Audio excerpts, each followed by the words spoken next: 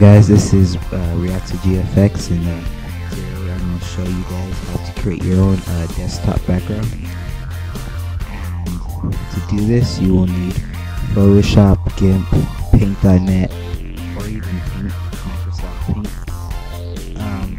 But I suggest Photoshop because it is better than all of the other ones that I stated. It's better than GIMP. GIMP is free. Well, I believe it's free, but yeah, I think it's free. I mean, it's better than Paint.net, but Photoshop's better than all of them. But it's not free, and I'm gonna go into the whole keygen thing and get the strike. So, anyways, to the tutorial.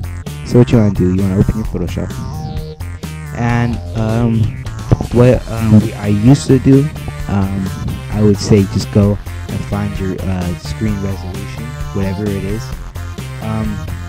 Now let me tell you, if you have a widescreen computer, just go ahead and put 1920 times 1080 and make sure they're both in pixels.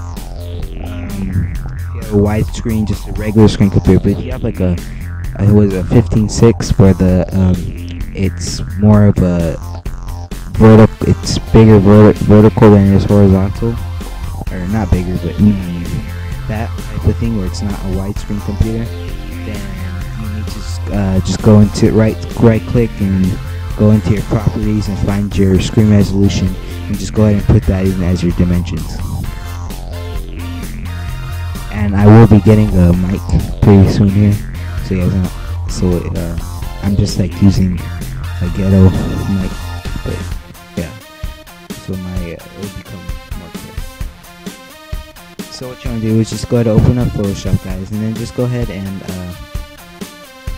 create another layer.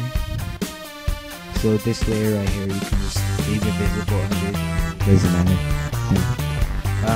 So now what I'm going to do is go ahead, and this is just a simple thing. I mean, of course, there's plenty of other things, and I'm going to be doing other ones, and so this is a beginner tutorial. It's very easy.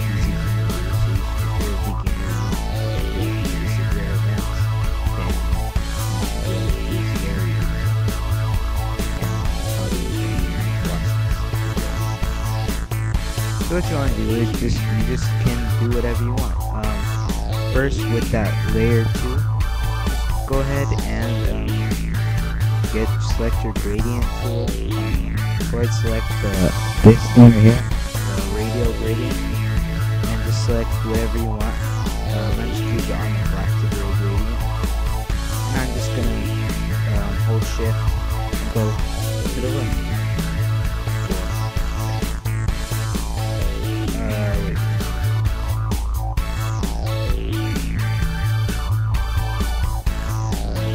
Do it again.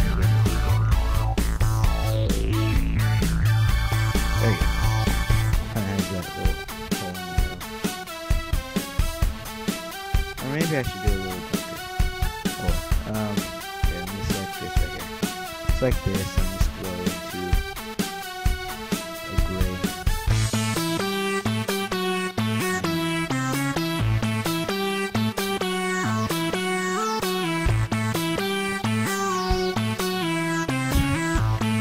There you go. So just get your gradient, whatever you want. Or you don't even have to use it that. You can do whatever you want. So I'm going to go back to this now. So you have that. So then you already have 50%. So the rest you can just go ahead and just add select textual desktop. Alright.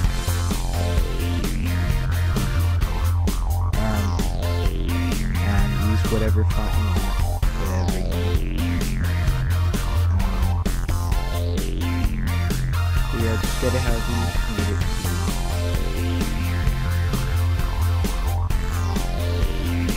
So you have it there.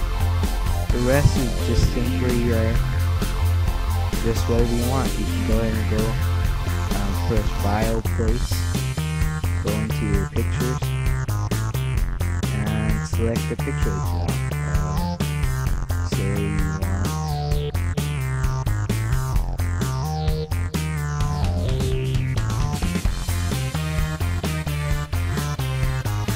Picture of each one.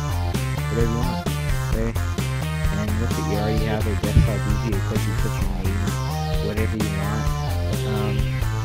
And you can add different things, you know. So that's and then okay, and then to save it, just go save as. Just go ahead and go to JPEG, name it whatever you want, and make sure you put quality all the way to large file, and put it on progressive, and really pretty good. Look at that. And then simply to make it your background, going to click on it, open it, make sure you go to the actual size, and put set as desktop background, and it will be right there. So that's pretty much it, guys, and that's it. So more tutorials coming, a better mic coming. Please subscribe to this account, guys, so I can hopefully be a partner, and I'll get you guys more stuff and all that. Thanks for watching.